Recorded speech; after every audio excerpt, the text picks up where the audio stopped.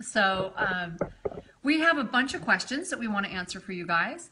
And before we do that, we want to go after one thing. We want to give you a little mindset motivation boost today. So tell me your favorite thing for boosting mindset and motivation. Well, I always think it's about abundance, not deprivation. That when I do the right thing, actually in our Brain Fed Life community, I was talking to someone this week who is like, oh, I miss the pizza and I miss the cake and the potato chips are calling my name. And I wrote back to her and it's like, did you date the bad boys in high school?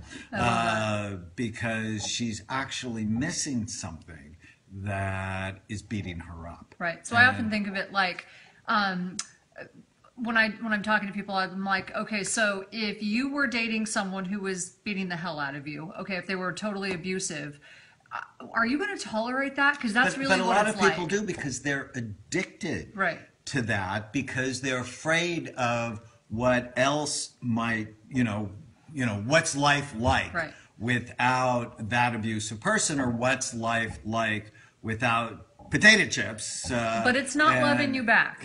You only want to be in a relationship with someone or something that loves you back. Right. So I like to say, I'm going to eat things that give me an abundance of health and energy and memory.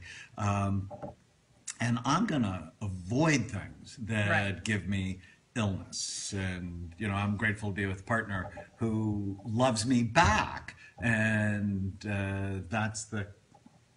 Well, you're nice to my kid. How can I not? So that's our little boost for motivation today. We want to jump in and answer some of your questions, so we make sure we cover some of these. You sent in a whole bunch of good ones. Make sure you keep them coming. And we're categorizing these together so we can get as many in as we can. A lot of them were about pain-related, like pain-related with nutrition. So rheumatoid arthritis, chronic pain, joint pain, and fibromyalgia. And those are all sort of categorized together. Even though you might not think they are, they are. So a lot of them were, what do I do for nutrition related to those things? Fibromyalgia, chronic pain, joint pain. And they're very similar. So basically, you want to do anything to decrease inflammation. That's why our program is an anti-inflammatory program, because anything you're doing that's increasing inflammation is going to make all of those issues worse.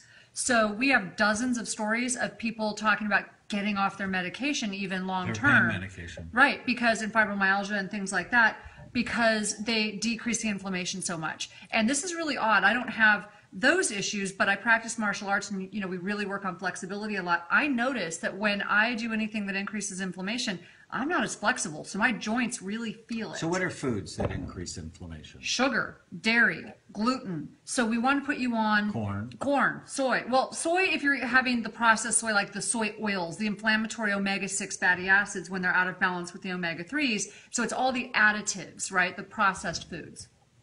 So to keep your inflammation down. Red dye can be pro-inflammatory. I showed Tana this week, we did a scan, a kid who was struggling with temper and irritability, tics even, and so we scanned him, and then we gave him red dye number 40 and scanned him again, and his brain looked like someone just lit off a bomb in his brain. It just became highly inflamed. Right. So what you eat really matters. And then just some tips to decrease pain. Omega-3 fatty acids, I use those a lot with our NFL players.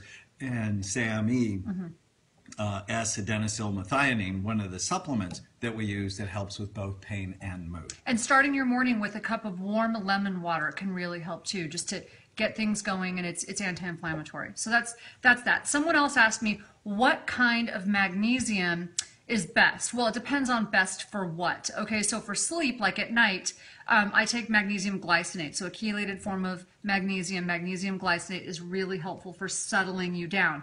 For working out, I like magnesium taurate or magnesium malate, which is really good for like heart function. Just a general magnesium, all around magnesium citrate can be okay. You can't really overdose on magnesium. Well, if you do, you'll know it. Lose stools, but you're not going to, it's for Somebody most else people, will know it too. right. But that's really the worst thing that will happen. So it really depends on what for, but for settling you down, anxiety, helping you to calm down so you can go to sleep. Usually it's magnesium glycinate, and that's usually in the evening. And almost all of us should be taking magnesium because 80% of the population is low in magnesium. So I just take 200 milligrams every day just to be safe. Yeah. So the next one is, let's see, organic honey. How do we feel about organic honey? So let's just say it this way. A sugar is a sugar is a sugar. They're all sugars, okay? Is organic honey better for you in the sense that it has slightly better, other health benefits and it's organic? Yeah, that part of it's okay. It still spikes blood sugar. So any sugar or anything that spikes blood sugar is going to cause an insulin release. That's where the issue comes in with sugar. So Think of them. There's a reason that Winnie the Pooh is fat. Right. Sorry. So, but not just, maybe diabetic too. So we want to call it what it is. So do I use any honey? I do use a little bit of honey, but be honest with yourself. People who think that like consuming honey every day is fine just because it's organic, it's not true.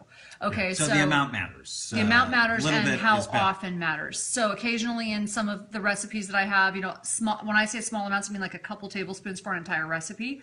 That's about what we will keep it down to. Maple syrup, same thing. Anything that raises blood sugar. It's about raising blood sugar, not whether or not it's organic. Hopefully that's clear. Lyme and the brain. That's a good one. So we just did a big post on that. Very important. Yeah, so you can read about that at amenclinics.com.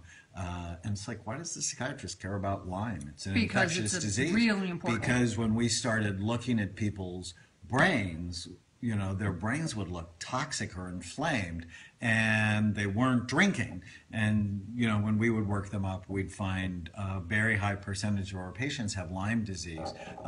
Some of them, it would just devastate their lives. And one of my favorite stories, Adriana, really was a normal, wonderful kid until she was 16, and then she got bit by a deer tick and ended up becoming psychotic in the hospital. And getting her Lyme treated, she actually got her life back, and she's just getting ready to graduate from Pepperdine. I'm so proud of her. Think about how sad that is. Your child, you don't know if they have Lyme, but they're being treated for psychosis and put into a hospital and taken out of school. That's a big deal. Couple things to know about Lyme. It's sexually transmitted also. People don't know that. Brand new, yeah. We just found that big deal. out. It's a spirochete, just like syphilis. So also we've got two doctors that one treats the effects of Lyme and the other one actually treats Lyme itself. So important to know because it's so important for the brain, and that's why we're really focused on it.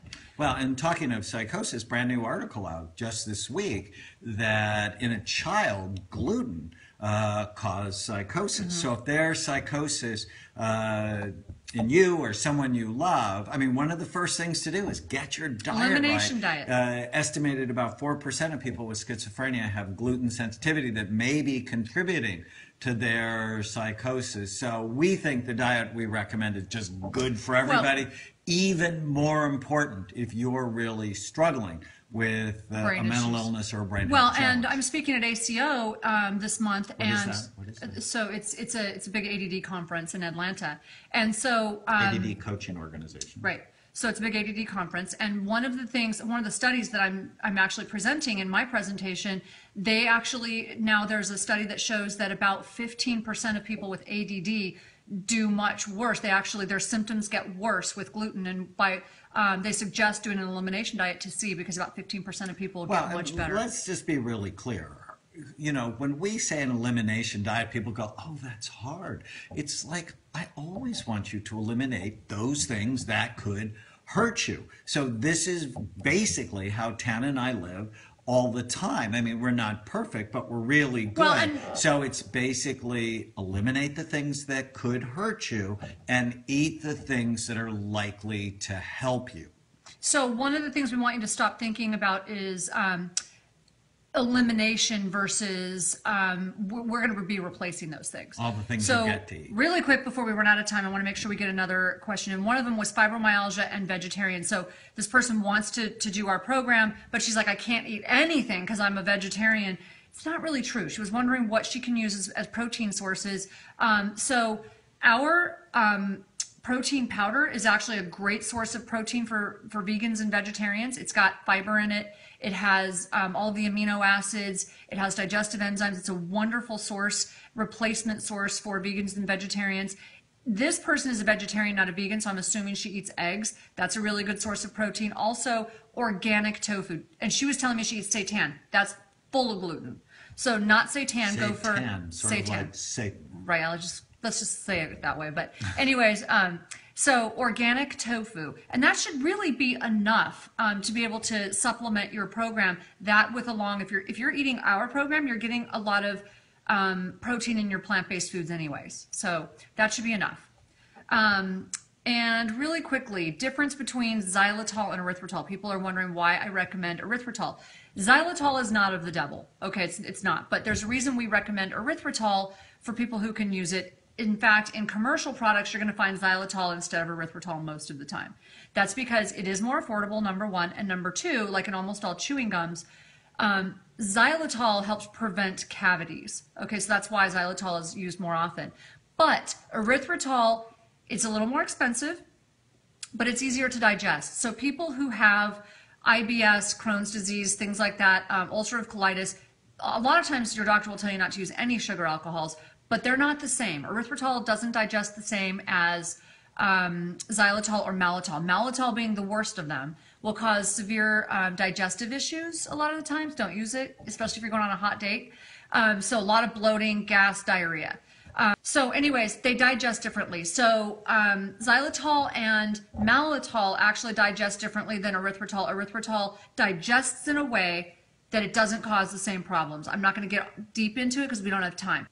So the first time I saw sugar-free, and it was just loaded with maltitol, no. I thought, it's free! I could eat all that I want. I think I remember and that. Ate like the whole bag. I think I remember no it. No one could be around me ever.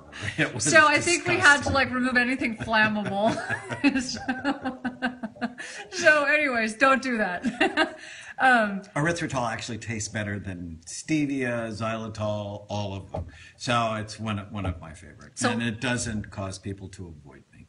Okay, last question, because I think it's the last one we have time for right now, was again about effexor. Second one about effexor. This person's really concerned about his mother being on effexor, wants her off of it because he's afraid of the long-term effects on her heart and her health. Yeah, you also have to be afraid of the long-term effects of untreated depression. So if it really works, the problem with effexor is it can raise people's blood pressure. About 20% of people get an increase in blood pressure. So you want to watch that. But if that's not the issue, and if you're concerned about her heart, get an EKG. You know, have the doctor just order an EKG to make sure it's okay. You know, always with medication, you want to understand, well, what's the side effect of medication? But you also want to ask yourself, what's the side effect of not being treated? Right. Because untreated depression is awful for your heart, for your relationships, for your sense of joy and meaning and purpose. Now, we have lots of natural ways that we help with depression, but effexor is actually one of my favorite medications when it's targeted to the right brain type. Speaking of brain types, you can go take our brain health assessment on amenclinics.com. It's free. It'll tell you about the health of your brain plus your brain type and give you suggestions on how to optimize it. Thanks. Love you guys. Bye.